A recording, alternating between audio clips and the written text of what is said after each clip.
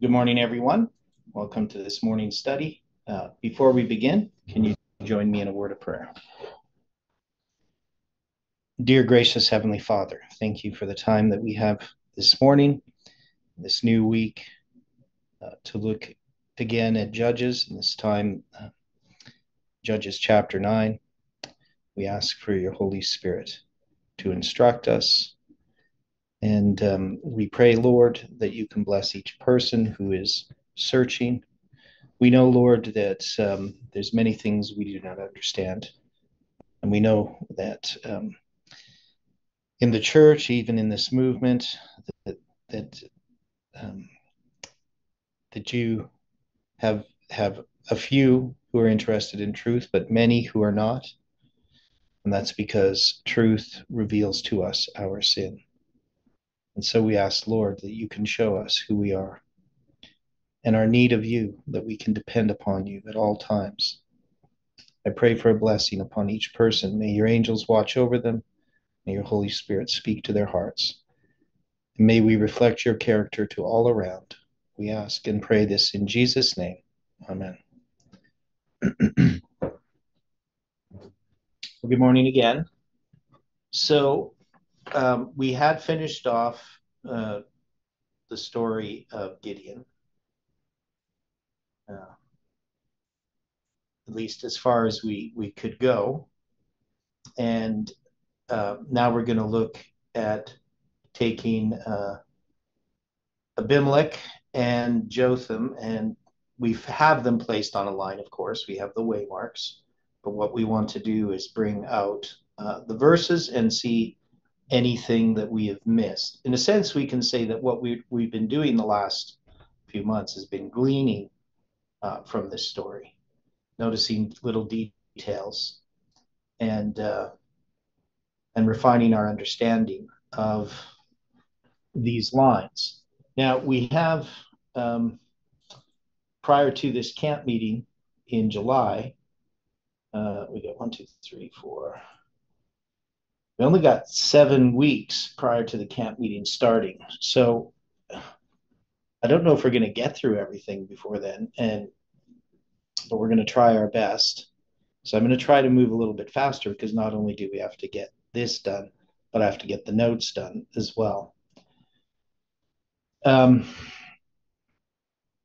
So when we looked at Abimelech's conspiracy, as it's called here in Esword in most of the Bibles, this is this line we don't have as a waymark on our lines. That is the line of the judges. We don't have Abimelech marked. We do have Jotham and his parable. So how do we take it that Abimelech's conspiracy is not marked as one of the judges? So I'm just going to show you this here. I mean, why did we not put Abimelech here in this line, the top line there? So why is he not a judge? And then how do we have a line for him?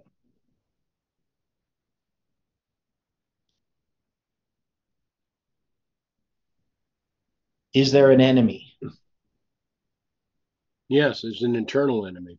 Okay, it's an internal enemy, but it's not a specific enemy that they're fighting against outside of them. Right? Now we can see even that some of these lines do have internal enemies, but there's always an external enemy as well. So here we have Abimelech representing something that we would call an internal enemy. Now, if we look at this line, the line of the judges, and we know that this is a parallel to Millerite history, is there an internal enemy in Millerite history?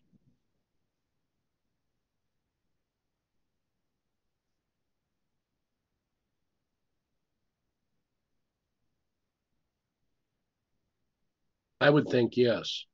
Okay. So we know in Millerite history there are two groups being tested: the Protestants and the Millerites. Right. And we're saying that Jotham is spanning that period of time that marks Samuel Snow's letters, or Samuel Snow, right?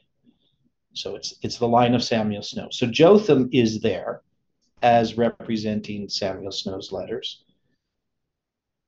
And we know that the work of the enemies, um, at first, of course, there's the work of the enemies, the people who are opposing uh, that message. The group being tested is Protestants. Now, not all Protestants are accepting this message. Many are opposing the message.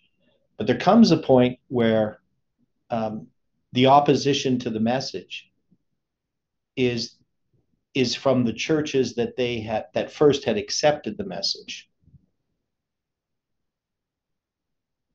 Yeah. So Angela says the spirit of prophecy mentions those among SDAs who have the truth but aren't sanctified by it. Which is, of course, it's always the case that we have those that aren't sanctified by it. Now, we know that the churches initially accepted the Millerite message because it filled their pews and their coffers, right? Right. So they weren't really particularly interested in it. Now, there's kind of a parallel too when it comes to Jeff's message. Jeff was welcomed into many churches, especially in Central America and places like that, some of the Spanish-speaking countries. Even though there was no real interest in his message per se, it was just that he was a draw, right? And Right. that would be the same with William Miller. People like to have William Miller come and speak. You get a lot of interest, but you really didn't have to follow up on it. It wasn't really any cost to the church per se. And but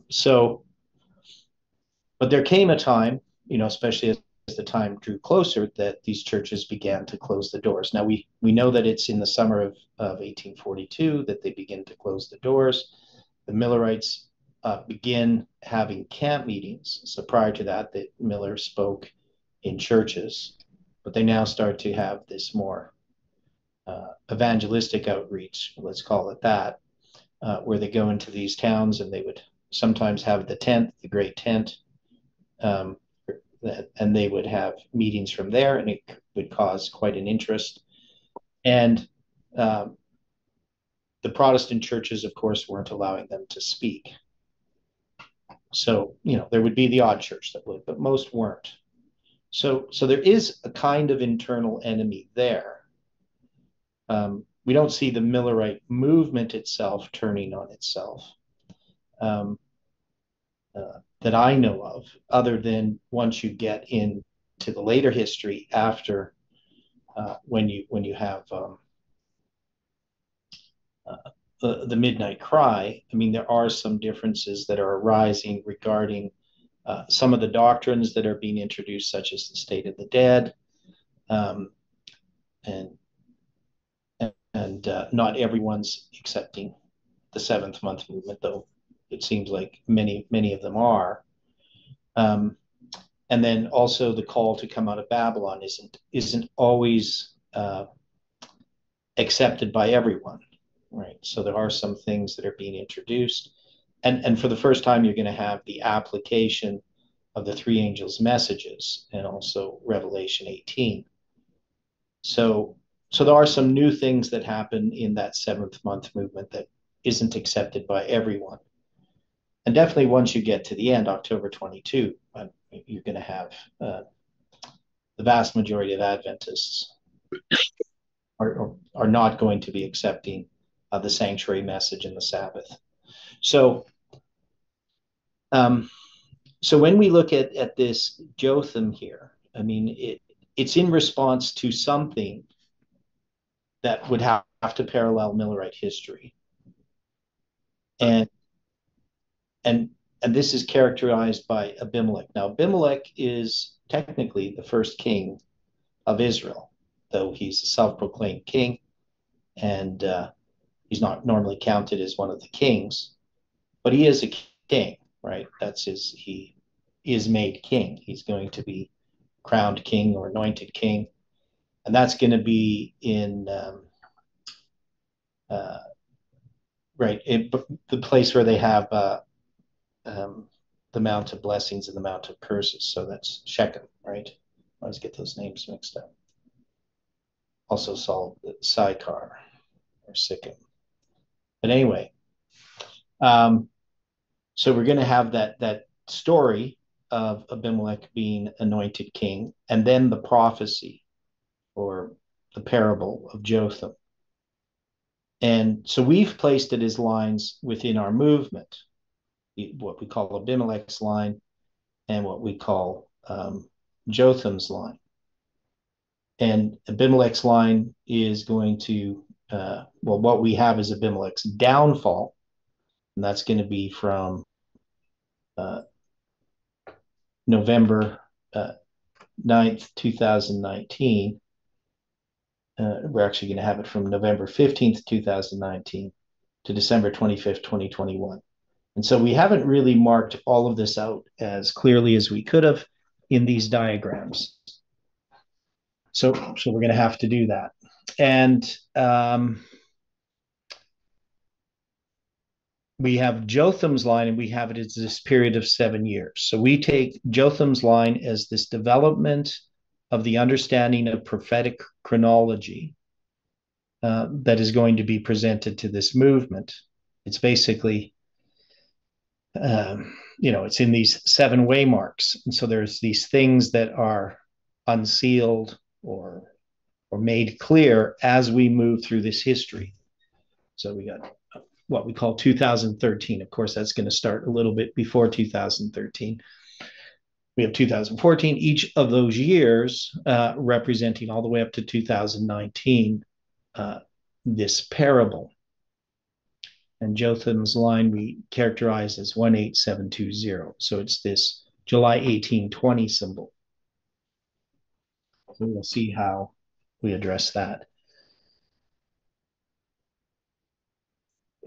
So it's just to refresh our mind as we start reading through this to see if this fits with what we have drawn.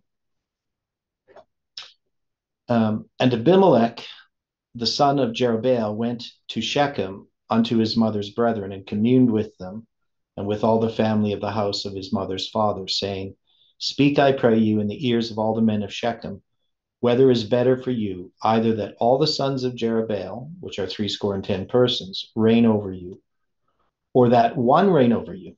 Remember also that I am your bone and your flesh. So in the end of chapter 8, we had this fact that there is these 70 sons of Gideon, and then there's this one that's the son of Gideon's concubine. We also have Jether there, which is going to be the eldest of the 70 sons of Gideon that's addressed. So here in this history, we don't know particularly, Stephen, do we know exactly the timing of this, when this conspiracy occurs? Is it immediately after?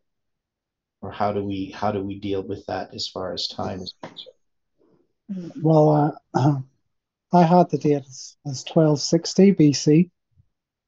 Okay. So if you go, consider the 300 years from when they dwelt in Heshbon on the Aroer. Okay. And so that was 1494 BC. So it was just a year before, or was in that maybe towards the end of that year, before and then the spring and the following year they're going to cross the Jordan. So if you count 300 years from then, okay, takes you to the beginning of the 6 years of Jephthah.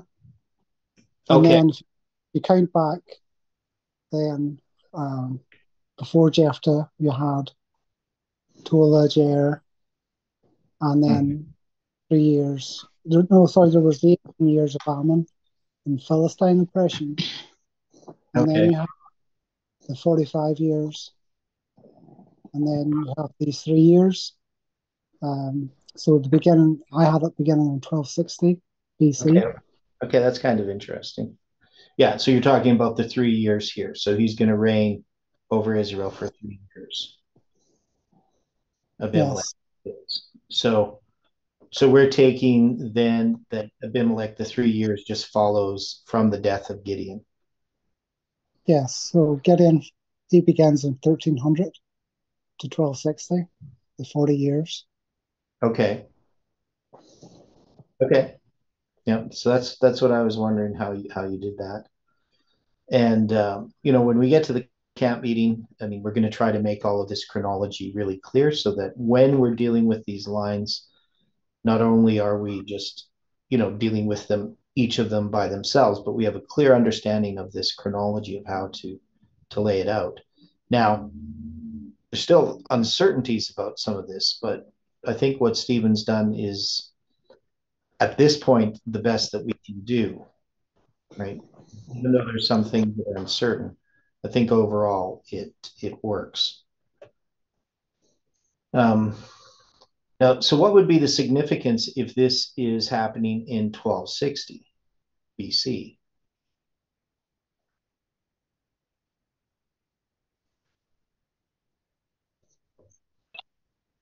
Well, I think it hints of the 1260 years of the papacy.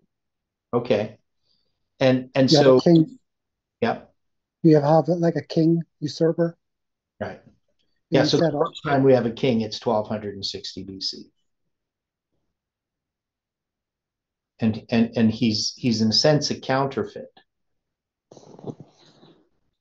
Can we say that? Yes, Okay. And then also we're going to have this story of the parable that Jotham is going to give, and we know that that parable there relates to the 70th week, so the 2520, and we know that the 1260 is part of the 2520, a counterfeit 2520 for Northern Israel, which symbolizes what I call the satanic week, right? That is the 1260 for paganism, 1260 for papalism. So it's interesting that this is placed at 1260 BC as a symbol. Okay, so so we have this illegitimate son who's now seeking to be king. So he's going to usurp the throne. And then we have, so he has this conversation, right? So this is in Shechem. So he goes to Shechem unto his mother's brethren. So this is mother's side of the family. And what would that symbolize?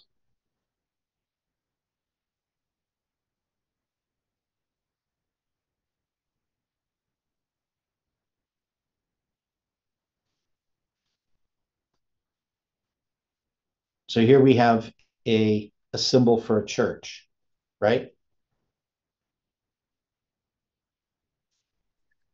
it's also to the end of that 300 years.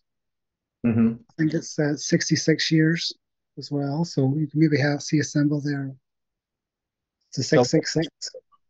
so it's 666 years before the end of the 300 years. No, 66. Yeah, 66 years before the end of the 300 years. Yeah. Okay. So is what I meant to say. But so we have this he's going to go to his mother's side of his family. And communed with them and with all the family of the house of his mother's father. Right? So this, we got his mother's brethren, right? So that's his mother's family. And So that's all the house of his mother's father, right? So just to make that clear. So we have his mother's father. So this would be his maternal grandfather, right? Is that how we would say it nowadays?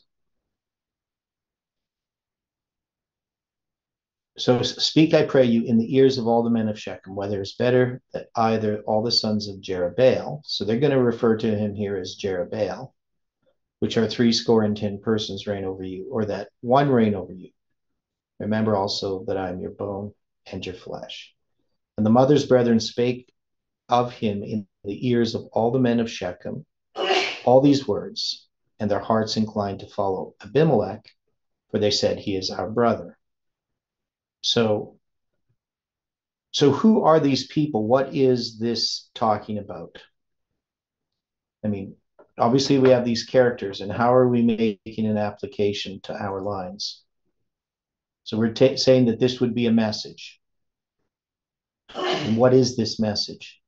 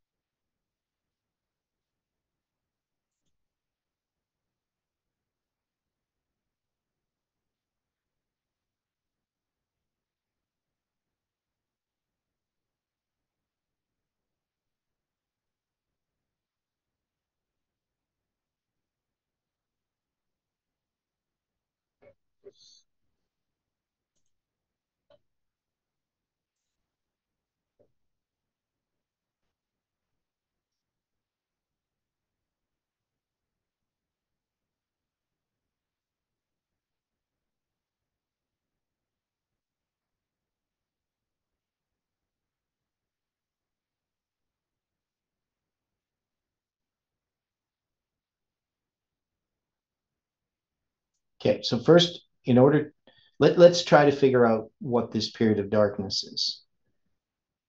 So we have a time of the end, right? Obviously, in this line, we're going to have this line of Abimelech, and we know that when we were dealing with the death of Gideon, so we took this as a separate line. We have Gideon's ephod, and then we have the death of Gideon. And in the death of Gideon, they're going to address Abimelech.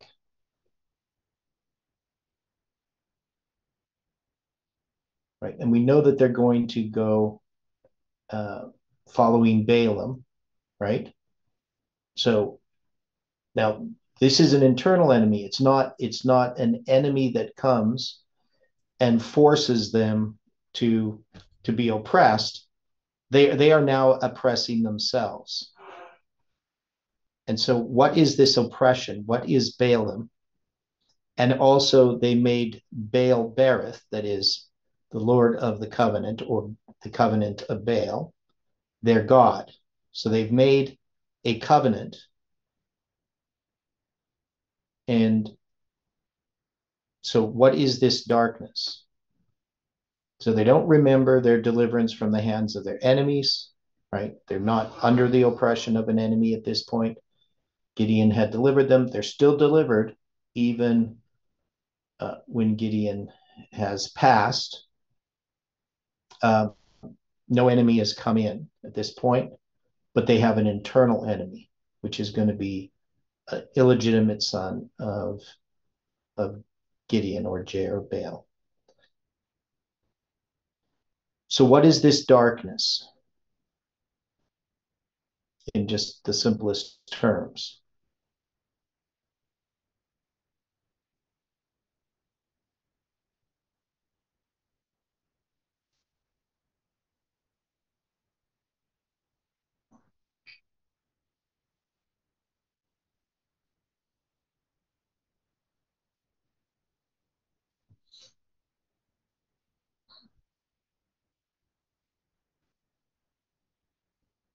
I mean, it's Baal. It's Baal worship, and it's a covenant with Baal.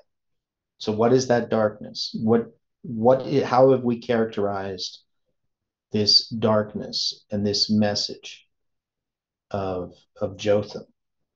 And that Abimelech he's promoting this darkness, this false message. So what is it?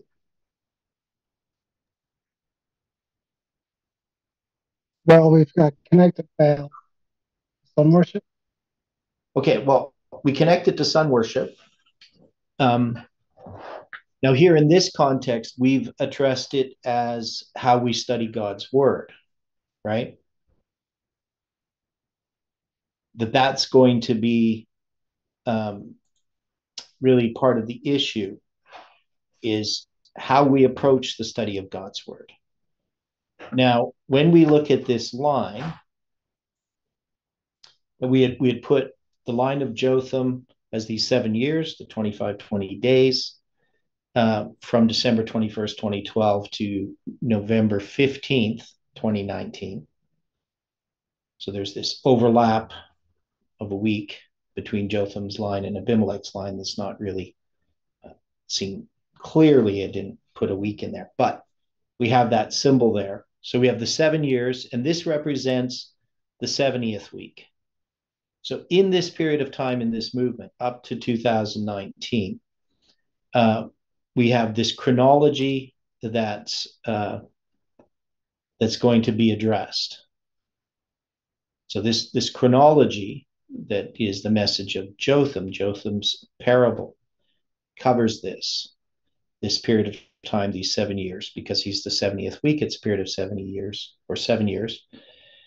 And there's lots we have to do to fill out these lines to make them clearer. And then we have Abimelech's downfall. So that's a period, we're going to just say Abimelech's downfall really is the whole period of time that he reigns, those 3 years. So Samuel's asking, what happened on November 15th, 2019? So on or about November 9th, Elder Jeff is saying that this period of probation, that we have this close of probation that happens 7 days from November 9th. And so I'm just doing an inclusive count. So November 15th, 2019 is 20 days from December 21st, 2020 or 2012. So December 21st, 2012, which is that Mayan date, the 13th back tune being marked there. It's going to be 20 days to November 15th, 2019. So that's the end of that close of probation. Even though we mark November 9th as that date that where probation closes for the Omega movement, Jeff extends it 1 week. And that's a week counting November 9th. So that's just why I placed that there. And we're going to look at all the dates here. What's that? What was December 21st, 2012 again? What marks that again? So that's 1,872,000 days from when the Mayan calendar begins on August 11th, 3113 BC, according to the Gregorian calendar. Okay. So that's actually technically 3114 BC, but so it's 3113. So the Mayan calendar starts, that's the year 00000. There's 5 zeros. And December 21st, 2012, the world was supposed to end, right? Well, that's right. Yeah, I remember that. It turned over to the 13th, 130000, right? And each back tune, so 13 back tunes, each back tune is 144,000 days. And if you take 144,000 times 13, you get 1,872,000. So that's the symbol of July 18, 2020, the 1872, right? So, and this is actually part of this 777 chiasm. There's 2 periods of 777 days at the beginning, and then 2 periods of 777 days at the end. So that's why we have that period of seven years. Now that 7 years is gonna, we have the December 21st, 2012, but we're also going to have a date which is October 5th, 2012. And October 5th, 2012 is 77 days before December 21st, 2012. And on October 5th, 2012, I present line upon line. So the first meeting that I do at a camp meeting in this movement is going to be on October 5th. Right. And it's a camp meeting that we organized. It was just a weekend camp meeting. It was in Canada, Thanksgiving weekend. And so we had those meetings on that weekend. And we had invited Jamal Sankey was one of the speakers. And so we just had a short meeting. I did 3 presentations in the mornings, Friday, Saturday, and Sunday. And I presented line upon line. So my understanding of line upon line.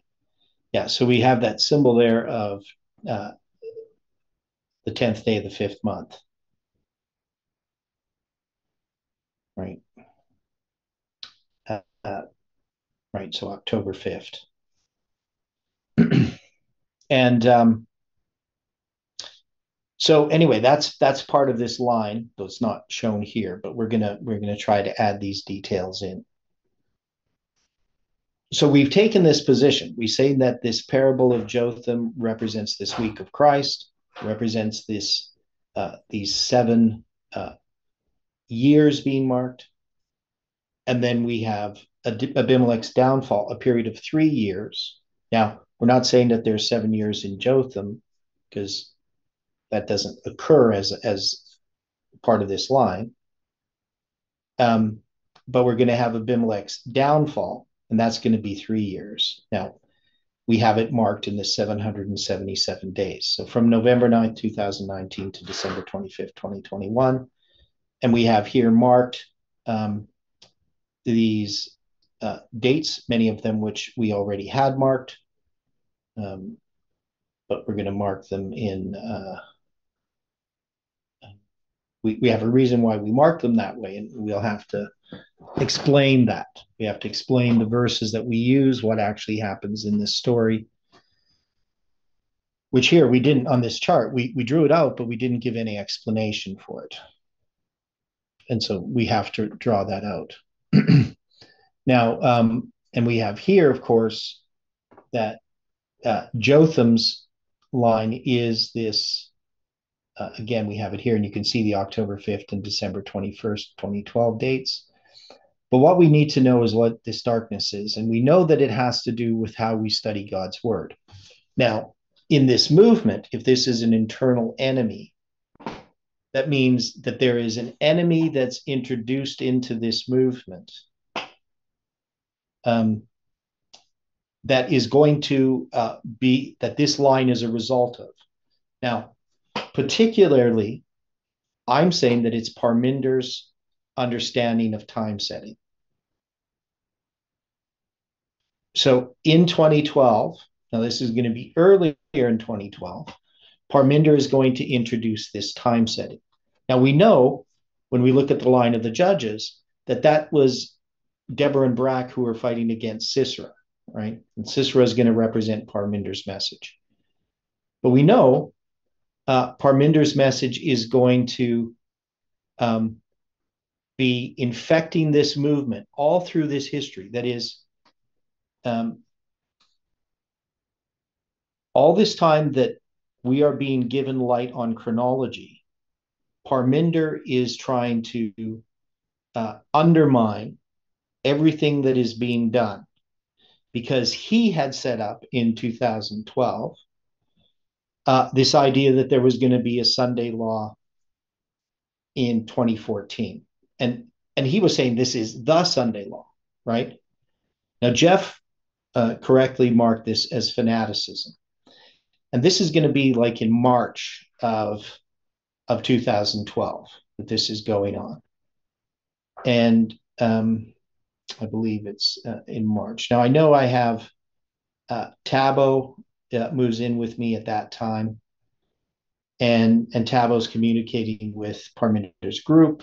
It gets leaked out that there is this time setting going on, which Tabo would have known about, but didn't tell me about because he didn't want me involved in this special email group that they had.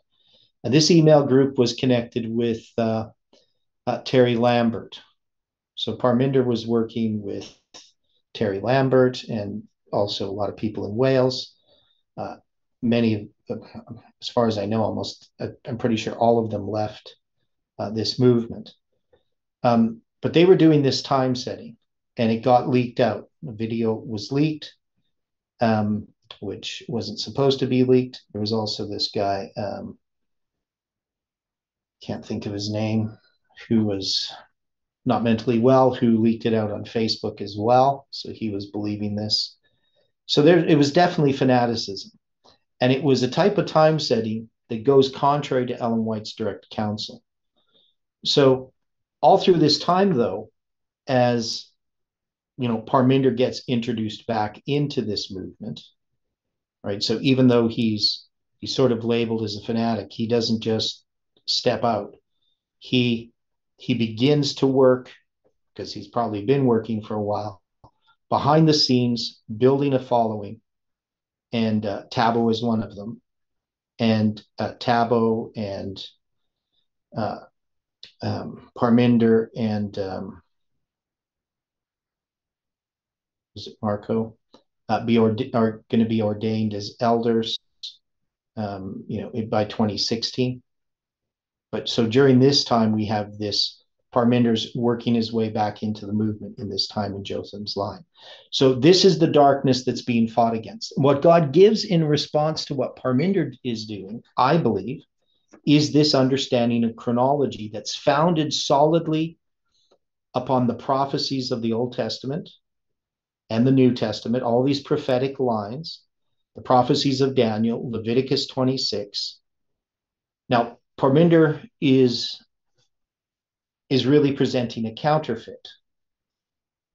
So his time setting, because time does exist within the movement, but I don't believe, if it wasn't for Parminder, I don't think we would have ever set any dates. So Parminder tries to take over this movement with his agenda, and he's going to use time setting to do that. So he believes in time setting. And he's going to hide all this. He's going to hide really, the fact that he is doing a study that he doesn't want people to know about. I think, really, Jeff should have discounted Parminder right from there and never allowed him back into the movement, because he's already shown that he's not open and honest, right? So to do something behind the scenes and to try to make it secret, this is not of God, right? We would all agree with that. Everything is done. Secret chambers. Yeah, everything needs to be done in the open, right? We need to be as open as the day. Right? There is no conspiracy or hidden meetings. If you look at things done in secret, the evangelical conferences in the 1950s with the Adventist Church, meeting with the evangelicals secretly, right? These types of things should not happen in the church, within this movement. You don't have secret meetings. Now, obviously, there are personal things counsel with. There are things that are private. But when it comes to the truth and to this movement and this message, everything needs to be open. And so Parminder wasn't open. So now when we look at this darkness, then, we know that this is the darkness of Baal. That is, it's a way of understanding the Bible that is really the apostate Protestantism method of understanding the Bible. Now, I don't know how many of you are familiar with how Protestants do time setting. So the Protestants have applications of the 2520. They have applications of of all of these different time prophecies, and they connect them to the present with the past, and sometimes they're just in the present.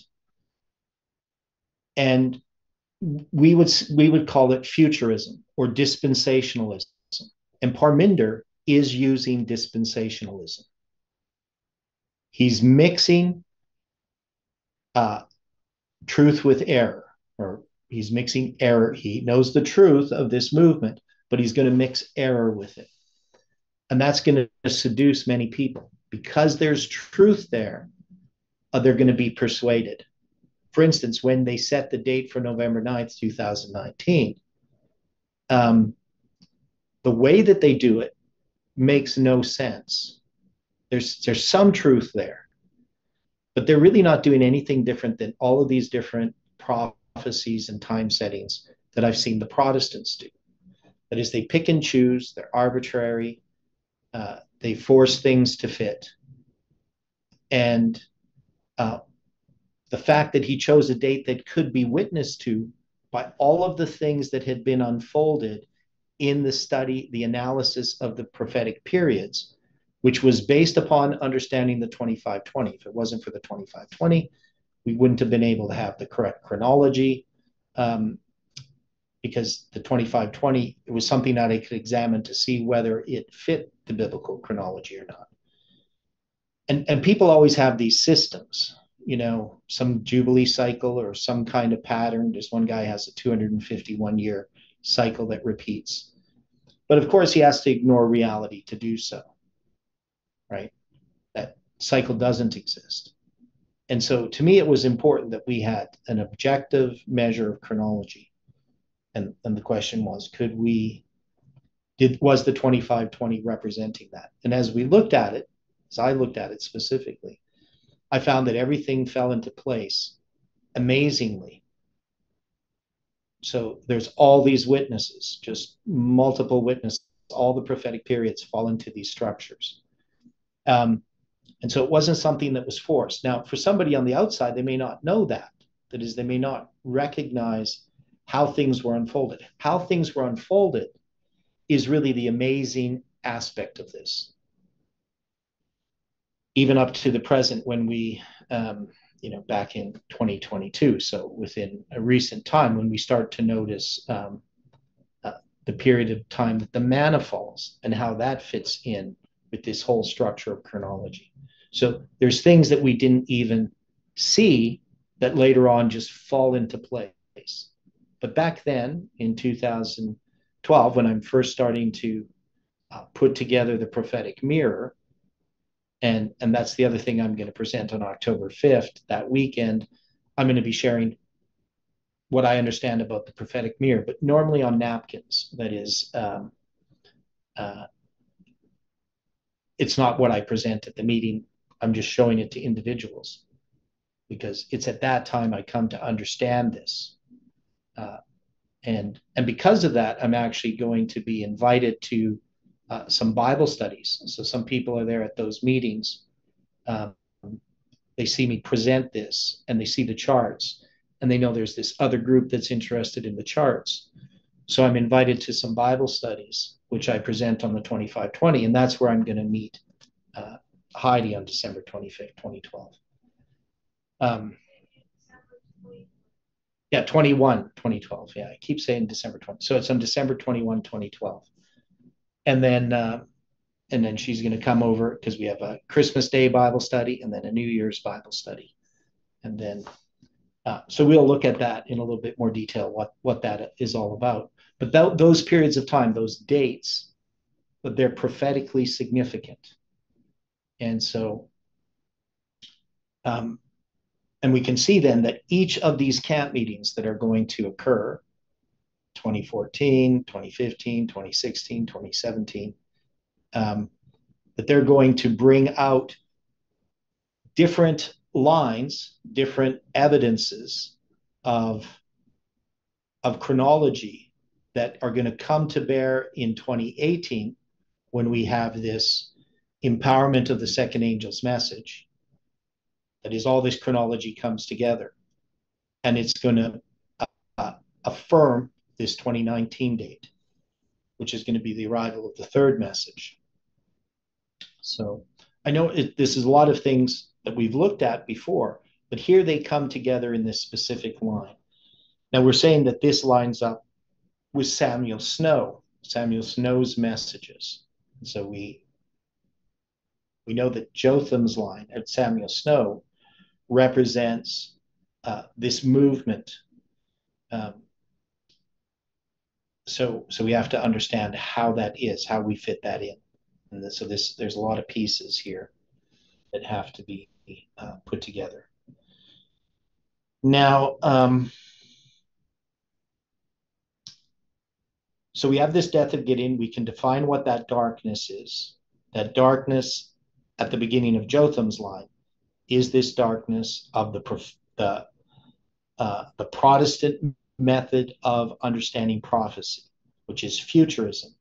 And we're really going to have a type of time setting that's no different than the Protestant time setting.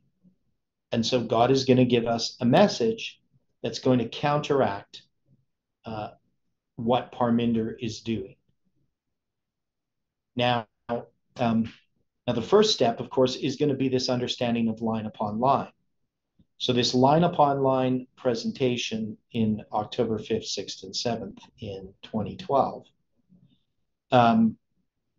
is extremely important for us in the context of understanding our history. That is, we have to be able to put it upon a line. And we know that not everybody does that with these dates, with this chronology. But here we can, and we notice all kinds of things when we do so. Now, there's going to be a lot of detail here. So we hardly have anything written on this chart, but we do have some other charts that relate to this. And then we have... so is there anything else here? You need to look at what I'm looking at, which is the chapter 8. So they go to Balaam. The children of Israel remembered not the Lord their God, who had delivered them out of the hands of all their enemies on every side. Neither showed they kindness to the house of Jerubbaal, namely Gideon, according to all the goodness which he had shown unto Israel. So we can see here at this point that there has been, since 9/11, these enemies that had come, and we look at them as external enemies, right? That is, we had all these enemies that were left, and they were left to test God's people, to try them, that they're trials that they're going through. And so when we look at the Judges line and we look at all of these things that were before, this line of Jotham is actually, it's going to overlap a lot of that history. Because we had Othniel, Ehud, and Shamgar. There's going to be these messages that bring us up to the time of Parminder, right? So it's going to bring us up to 2012, 2014. So that's the early history of this movement from 9/11 onward. But we know that 9/11 is 11/9. And so this line of Jotham has to, I got to explain this again, because I know that it's not well. We have it up here, sort of, on the board behind me.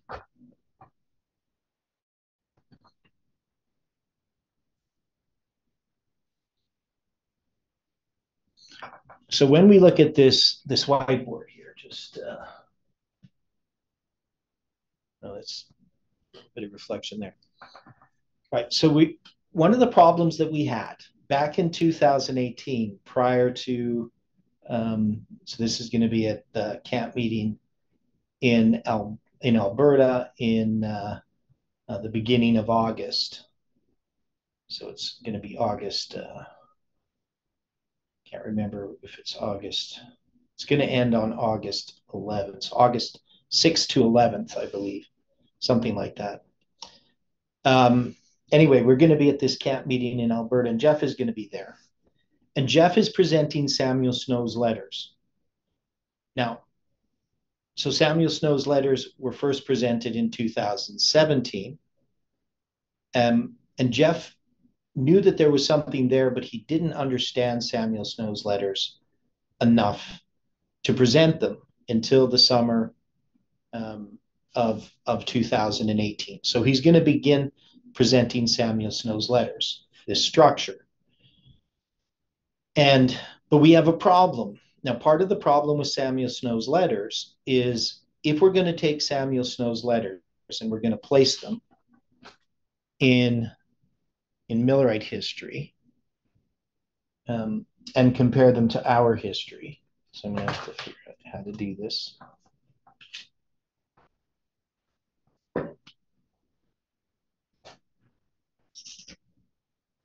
So Samuel Snow's letters, you got here April 19th, right? And we know his letters are going to start February 16th, and it's going to end July 18th, right? So you're going to have this period of 153 days, and there's going to be 77 and 77 days. April 19th is not the center of this, so I got to do this differently. So we're going to put here, this is going to be May 2nd. Okay. Now, with May 2nd, you're going to have April 19th over here, and you can also have April 3rd. Now, this is going to be Passover, and this is the false Passover, and then this is going to be Passover, but it's the true, right? See that there?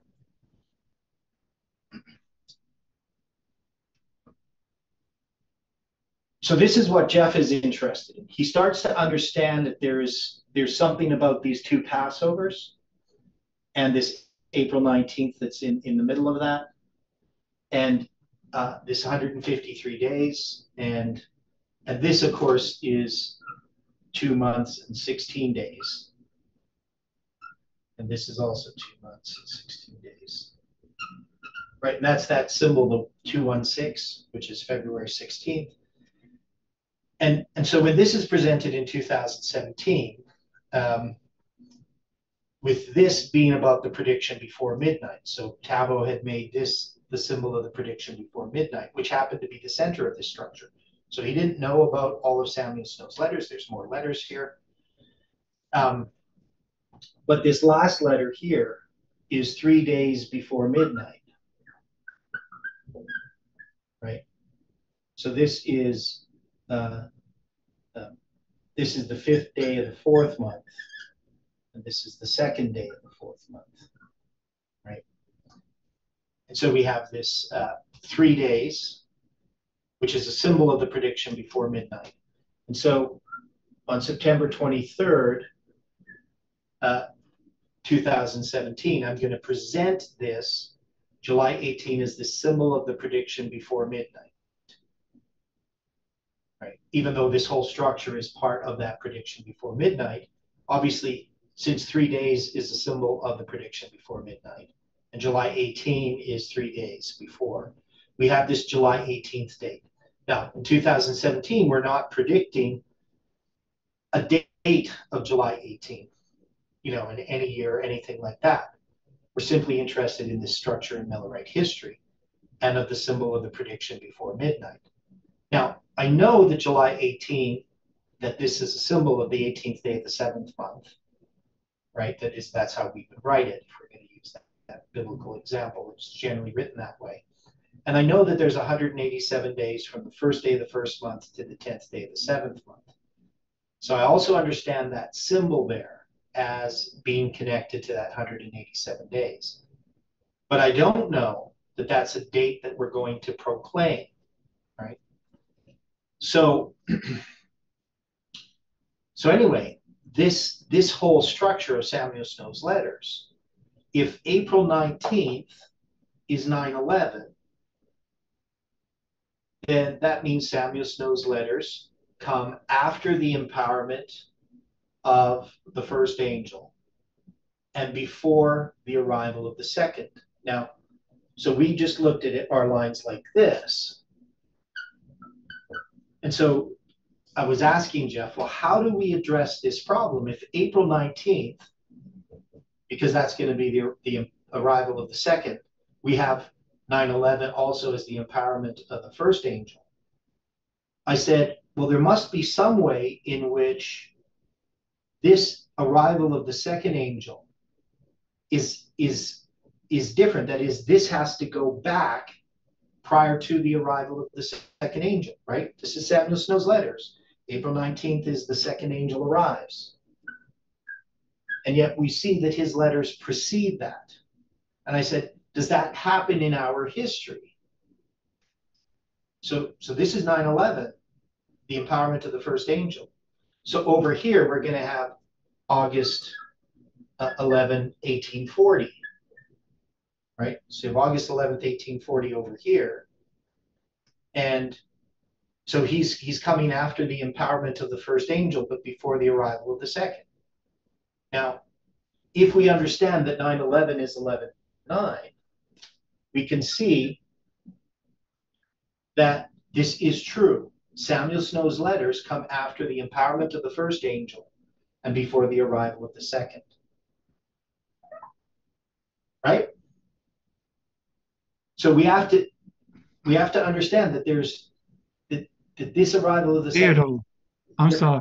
Theodore, I didn't mean to interrupt, but down here where you got April and then April 19th, what's that first April? That's April 3rd. Pardon me. So April 3rd. That's the Passover that the Jews kept in 1844. Okay. May 2nd is the true Passover if April 19th is the first day of the first month.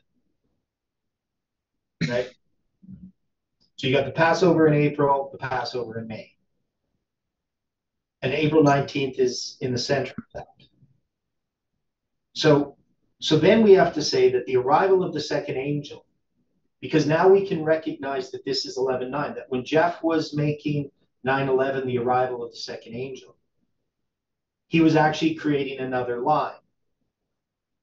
That is, these are the same waymark. Right? That is, in a sense, they're both 11/9 or 9/11. So this clarifies this. But in 2018, we had this problem because I said, well, Samuel Snow's letters aren't starting before 9/11. And so we have an empowerment of the first angel and arrival of the second. There must be two different waymarks. Now, what was sort of vying for this at that point? Well, April 19th is the second arrival, right? Right. Second angel arrives in Millerite history on April. Okay. So this and it goes for 11/9, right? Yeah. So if you match this up with Millerite history, this is April 19th. Right? That's the first day of the first month. Right? This is July 21st. That's the fifth the fifth day of the fourth month. Right? This is the first day of the fifth month. This is the 10th day of the seventh month. Right? So we have those dates. Now, originally, Jeff put 9/11 here as the first day of the first month. But we can see that this is, in Millerite history, we can line this up with 11/9. So we have 11/9 because we have a separate line. And so we're saying that the story of Jotham is something that happens after 9/11 as the empowerment of the first angel, but that we really don't get the arrival of the second angel in this line until November 9th. So November 9th is the first day of the first month. It's the first disappointment, right? Now we have multiple lines. That is, we can zoom into these different lines. And we're saying that Judges is a zoom into 9/11, right? Because this is still 9/11 as the empowerment of the second angel. But when we zoom into it, we now can have 9/11, and this is the history of the Sunday law. So this is a zoom into this waymark up here, which Ellen White says is the Sunday law. This is Revelation 18. And so we're in that history since 9/11. Even in this history since 9/11 as the empowerment of the first angel, because that's what we first recognize it as. But it's also the arrival of the second angel. But it is, when we create this line, we're creating 11:9. So that's why we can take the story of Samuel Snow's letters. We can see that it exists in Millerite history, and so we can even have this line in our history as well. That is, we have this line of Jotham. This line is the 70th week. This is what this movement is about presently. And all that our movement can bring us up to, chronologically speaking, is up to midnight. And we don't know if we can, I don't believe that we can set a date for that. But even then, this is just a zoom into the Sunday law on Ellen White's line. So this doesn't exist on Ellen White's line, right? This is just simply the Sunday law. This is the Sunday law, right? And technically we would say that we're in the Sunday law history at 9/11, right? Because that's when the second angel arrives, and the second angel is the fourth angel. So even though we have this history, the repetition of the first angel has to arrive before the second angel. And the second angel is the Sunday law.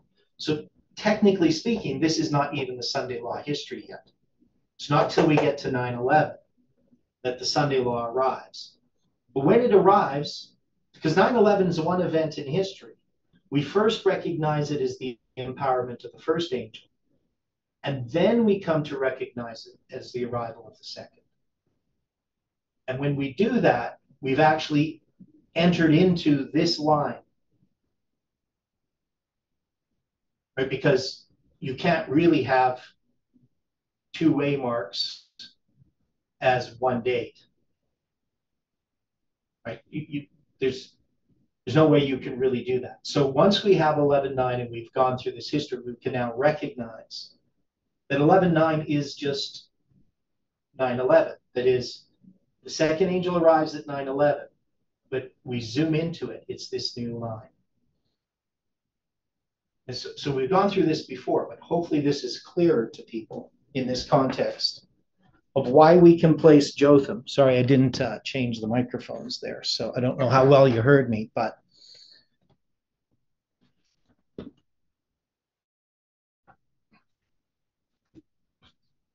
so you can see what I'm talking about. We have this this line of Jotham. Sorry about that. We have this line of Jotham that has to fit into this structure. So that's Samuel Snow's letters.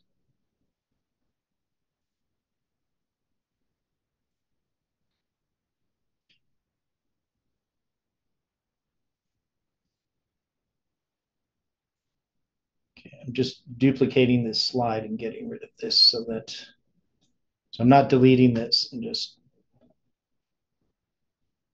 doing this here. Just hang on.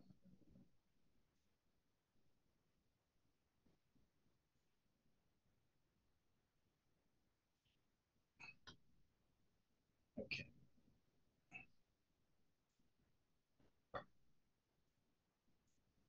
So here we have Jotham's line. So we're going to have to address this first and see how we can get this to connect with these. Now we're calling it Jotham's line, but it's actually going to address Abimelech as well. That is, we're going to be reading this story of Abimelech and see. So we say that the time of the end is this period of darkness, and that's going to be Judges 8. So that's going to start at 8:33. So Judges 8:33, 8:34, and 835.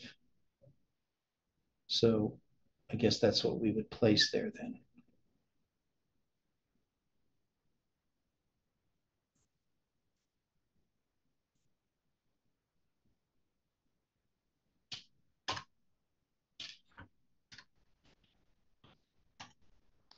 Judges 833 to 35.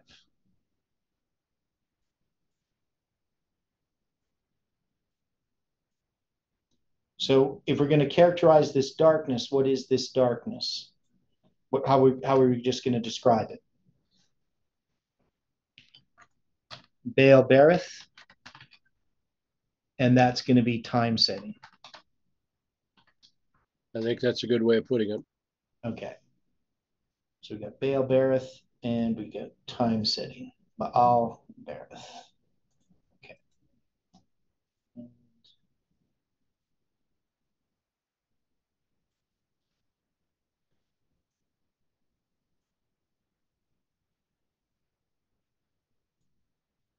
That's so small.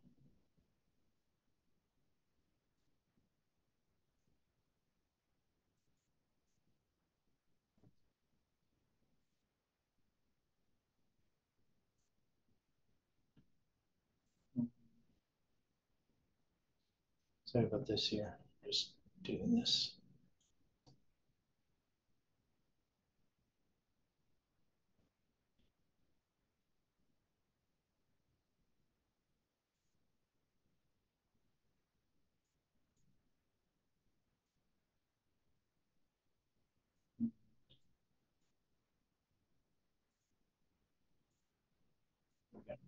Okay, so we got this time setting here that's this period of darkness. So we can see why, if we have this false time setting, we're going to have a message that's going to address this false time setting. And so we put here 2013. Now, so at the time of the end, we're going to have this October 5th to December 21st, 2012.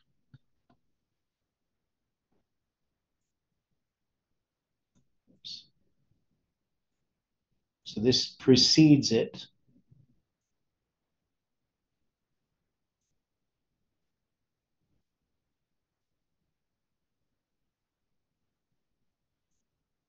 So that's a period of 77 days. So we're saying that that is a the 77 days represents a type of fractal of the 777 days. And this period of time here is going to be part of this prophetic mirror. That is, when we look at this line, what we don't see here, so these are putting these two lines together. And when we start on December 21st, 2012, and we go to December 25th, 2021,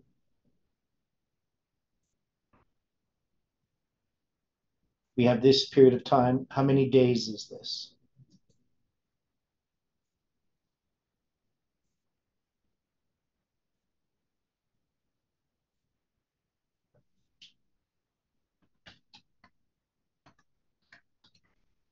So what is this number of days referencing?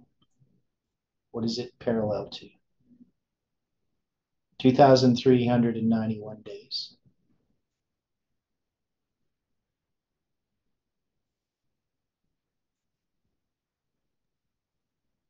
You can maybe connect it to the year of the flood. Okay, you're saying the year of the flood?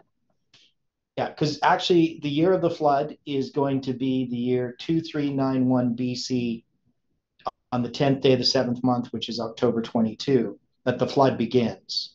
That is when the door of the ark closes, right? Yes. Okay. Now, we also know that from October 13th, 2018 to to September 7th, 2019 is 239 days, which is, I think, 47 weeks or something like that. But that period of time, that 239, this is just 10 times that plus 1. And it's related, so as we will see. So this period of time, though, is from December 21st, 2012 to December 25th, 2020. And in this structure, there's these 777 days. There's going to be 2 periods of them. So, so the first one here, this is from September 23rd, 2017. This is when I present July 18 as a symbol of the prediction before midnight. This is at Lambert Church. It's on the Sabbath. I end up with being invited to do the Sabbath sermon on that date. And that's a date in which the Protestants had predicted that the secret rapture or something was going to happen. It started a period of 1,260 days, and this was based upon their reading of Revelation chapter 12. That is the Revelation 12 sign, that is the woman clothed with the sun and the moon under her feet. And so you can see the astronomical formation there that occurs only once that we know of in history, occurs on that date, September 23rd, 2017, with all the different conditions that occur. But it's going to be the first day of the 7th month. It's going to have be a new moon. It's going to have, instead of 9 stars above the head of Virgo, it's going to have 12. That's because 3 of the planets are there.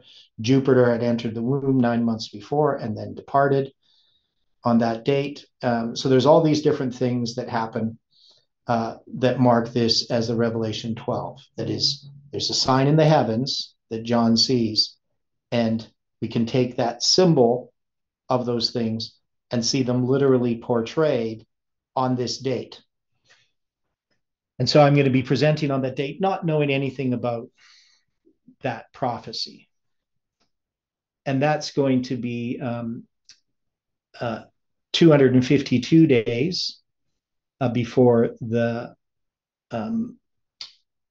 Italy camp meeting, and in which Jeff, at the end of that camp meeting, is going to close the Sabbath with a 9/11 prayer. And that's 518 days, if you count that, taking off those 7 days, to November 9th, 2019. So what we have is we have different dates in these lines. October 13th, 2018, you can see the 391.5 days to November 9th, and I just put the number of days that are here, 385.5. So 385 is the longest Hebrew year that you can get. Lunar solar year.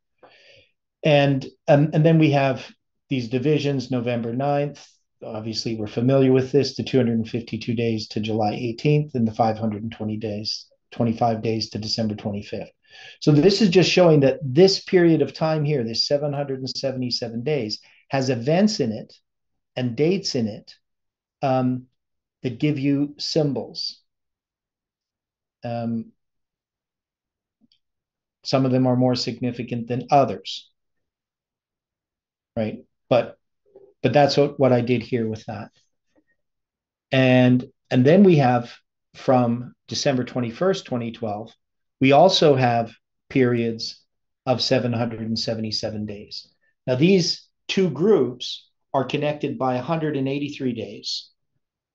So from March 27th here on the far right to September 23rd, 2017, so this is March 24th, 2017, is a period of 183 days. And so that year 2017 becomes really important. There's lots of things that happen in that year. But that's the center of this chiasm, is that period of 183 days. So this is rather involved. There's a lot of information in here. Some of these dates are symbolic. Some of these dates are actual events at camp meetings. Some are anniversaries of different events. And so they have these structures. And I'm not going to look at this in detail today, but that's what we're going to have to try to understand when we lay out this line. So this line is this, what I call, it's not just the 777 days, but it's the 777 chiasm, is this whole period of time. So the fact that it lines up with the year that the flood commences, when the door of the ark is closed, you have this close of probation. That's going to be the first October 22, the first close of probation that is marked prophetically with the 120 years, right? So the door of the ark closes, probation is closed. It's October 22. It's the 10th day of the 7th month, and it's in 2391 BC, right? So the fact that we have this in our line, this period of time with this 777 chiasm, I think is significant. I think yeah. You also have, from the time of the flood, 777 years. Yeah. So when Moses is born. When Lamech's? No, Moses. So, you're saying from that date, there's 777 years to Moses' birth. Yes, but I'm having that date because the flood goes into 2 years. You know, if you're just going to protect the years as the periods before the flood occurs, it's 1656 years.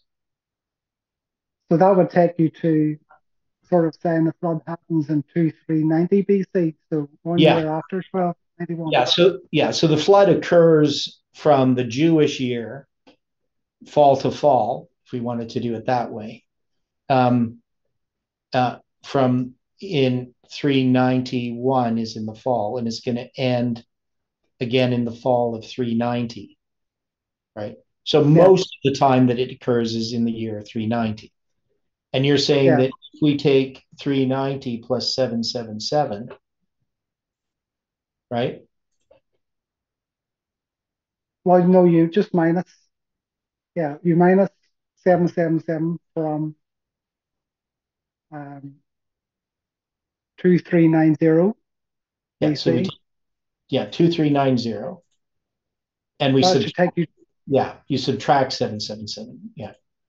Yes. You get 1613 BC. Yes. So that's when Moses is born. Okay, so Moses is born in 1613 because if you subtract 80, you get 1533. And he's 80 years old when the Exodus occurs in 1533. Okay. And then there's 120 years before the flood, and then 120 years is when Moses lives. Right. So the 120 years before the flood, we parallel with Moses' 120 years. Yeah. Yeah. And then you can have 480 years from the time that Noah was born, prior to that 120. And then you have the 480 years, 1 Kings chapter 6, verse 1, from the death of Moses. Right. Yeah. So, I mean, you're going to present these things, these parallels, when you do your presentations in July, right? Mm-hmm. And you're going to get, I think roughly you're going to have like a dozen presentations to do. Something right, like okay. That. Right. So the way that I'm going to set it up for the camp meeting is that you're going to do a chronology presentation in the morning and then in the afternoon. And I'm going to be presenting after your chronology presentation. So you'll see that the idea is that you're presenting chronology, and then I'm going to expound upon it so you're going to be presenting the chronology relating to what I'm going to be presenting. Right. Okay. That seem fair? I mean, you can present other things too, but as long as you get that chronology so that people know the chronology, the framework that we're working in. So that is, we're going to have to coordinate our studies so that I'm presenting what you're presenting, expanded upon. So anyway, so these are important points, right? What Stephen has brought out here, this 120 years. So you're going to have Noah's going to be 480 when the 120-year prophecy is given, right? Because he's 600 years old at the time of the flood. And then from the time that Moses dies, so he's going to live for 120 years. And he's going to be born 777 years after the flood. So you got a 480, a 120, and then a 777. And then you're going to have a 120 and then a 480, right? And that's going to bring you all the way to the 480 years of 1 Kings, chapter 6, verse 1. So that's pretty remarkable when you think about it, that we have these structures that exist. Okay, so anyway, this whole line of Jotham and Abimelech is reminding us of that history. And we can see that all of this line is really relating to, in a lot of ways, to Jotham, right? I mean, we have a Jotham's line and Abimelech's downfall, but Jotham's line is this information that's been given to this movement to counteract this Baal worship, right? And so it's quite important how things unfold.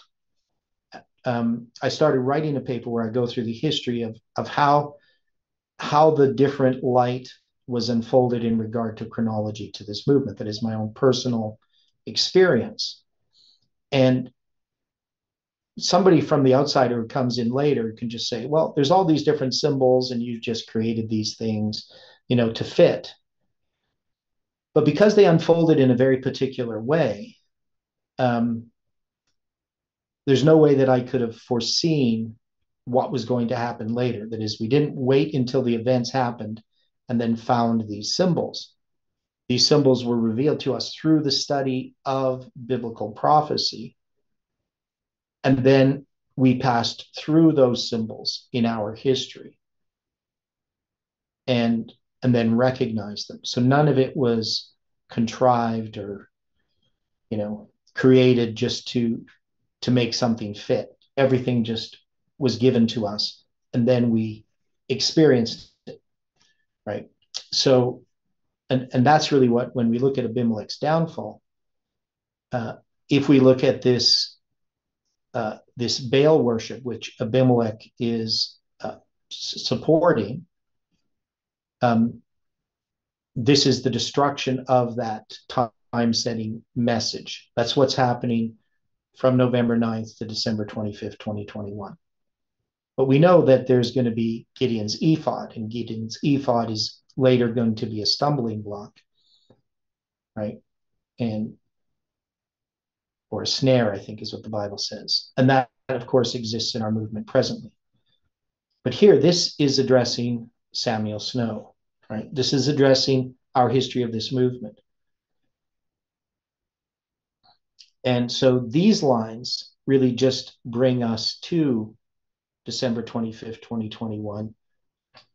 This isn't going to bring us to April 5th, 2030 or anything like that, right? So there are some differences about this line itself. It's not going to bring us like to January 11th, 2023 or anything. It's in a sense a shorter line.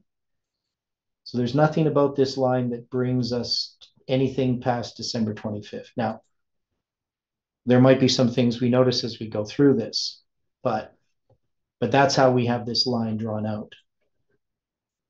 Just moving these things around here. So, we have them both put together here, but we're going to deal with them separately. So that's what we're going to try to do this week. We're going to try to see how far we can get in this. But there's a lot of detail here, right? That's part of the problem with these studies is we have so much detail of things that God has shown us and so much history that,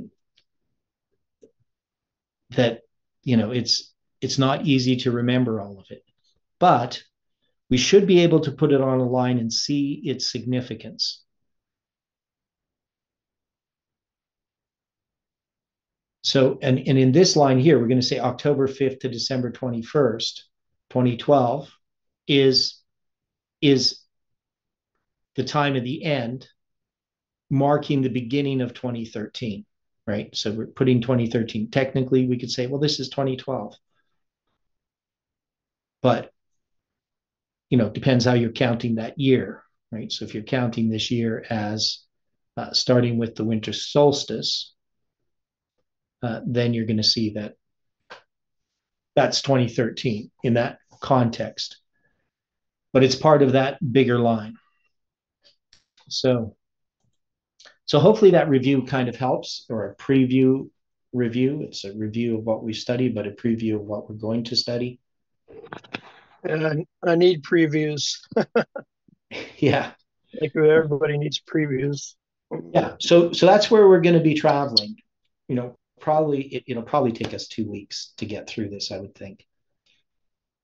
But that's what we want to have laid out. We want to have these verses. We want to have it clearly marked so that we can understand, so that we could present this if we had to, or at least, we should be able to look at these lines and remember what these things are that are being marked. So, any final thoughts before we close with prayer?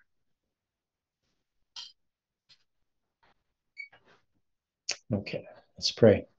Dear gracious Heavenly Father, we thank you once again for this study and for the people that have participated and that are watching these studies, that are studying on their own, searching to seek whether these things are so. We know, Lord, that some of these things are very remarkable, almost unbelievable in their exactness. And yet we know, Lord, that this is not to titillate our imagination and our human nature. This is not meant to be excitement, but Lord, this is meant to be a message from you that reveals your ability to control the destiny of this world, and also to be concerned about our individual lives and the things that we experience. We know, Lord, that these things are brought to us to bring a conviction that we are indeed sinners and we need your grace and mercy, and that we need to be able to cling to you every moment of every day. And so we just ask, Lord, that you can watch over us, that you can still speak to our hearts in spite of their hardness, and that we can open our hearts to you and allow you to do the work that you seek to do in our lives. Forgive us for our sins, we pray and ask in Jesus' name. Amen.